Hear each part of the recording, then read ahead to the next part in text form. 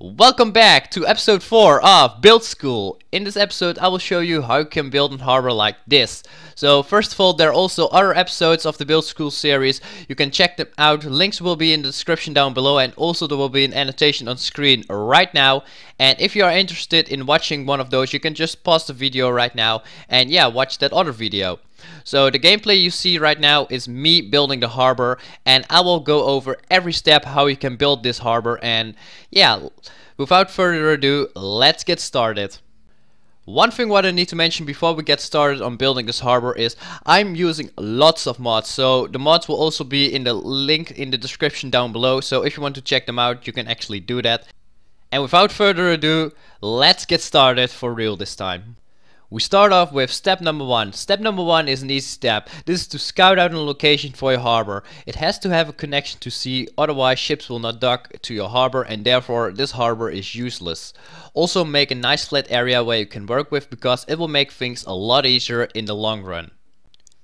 After that, we continue with step number 2. Instead of building the harbor at a scouted out location, you need to start building a quay first. Also, it can be difficult to place a quay if you are not using mods. Therefore, I'm using the Quay Anarchy mod, and it will let me place quays wherever I want, so you don't have to worry about that if you're using that mod. But yeah, step number 2 is instead of placing a harbor, you need to place quays, like I'm doing at my harbor right now.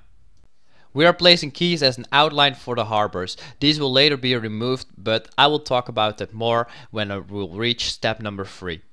Let's continue with step number 3. Now we're going to place the harbor or harbors on top of the quays. For me it worked without any mods, but if you have difficulty, go back to step 2 and replace all your quays with the no pillars mod quays.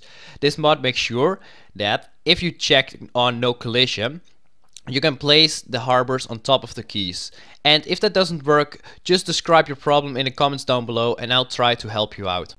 After that, we continue with step number 4. Right now the harbors are in and it's time to raise the land in front of the quays. This land should be raised at the same height as the harbors to make sure step 5 will be a success. Now we're going to build yet another quay. This time you need to place the quay at the raised land.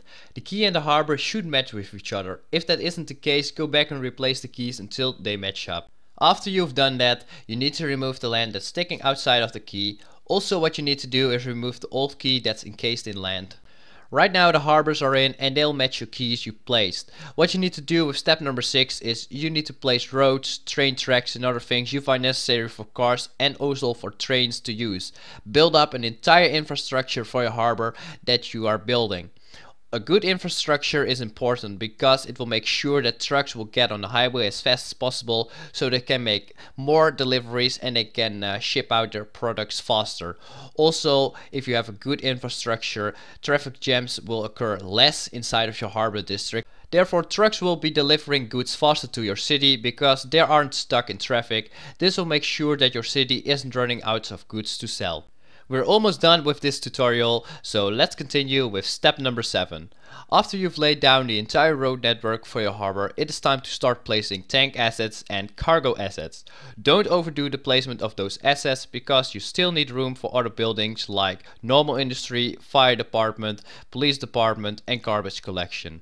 If you aren't placing those things, your harbor doesn't work as it's supposed to work.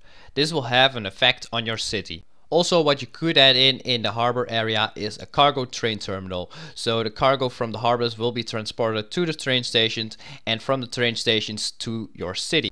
Now the harbor is almost done and we have arrived at the final step, and that's step number 8. This is the last step, and if all goes well, your harbor is looking like a harbor right now. You can start decorating with props like train props and other stuff like pipelines and flowers and trees and stuff. What I did is I decorated the harbor itself and also the surrounding areas. The surrounding areas with trees, flowers and other stuff. I also placed lots of props at the harbor like trees, cargo, cars, parking spots, pipelines and other things. This will make your harbor feel more alive and it will make the harbor itself look even cooler. If you also do the surrounding areas, it will make that entire area come alive, and it also makes your harbor a lot nicer to look at.